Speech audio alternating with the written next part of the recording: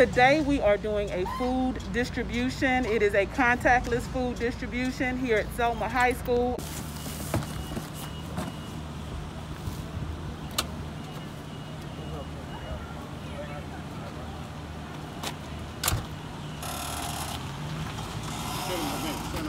The need is great. Lots of people have lost jobs and financial resources, so it's really important that we band together as a community. It is really a blessing for us to be able to do this and to offer these resources to families.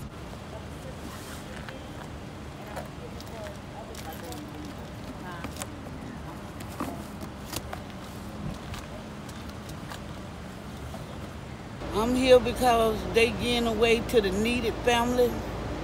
And I'm one of the needed family, and we got a whole lot more.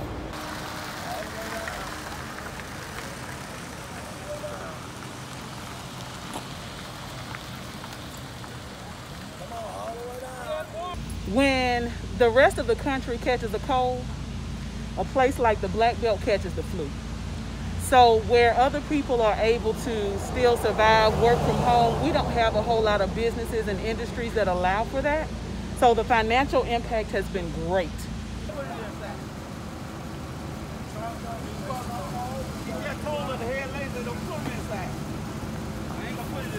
It made things work because you can't go to work if you got a job.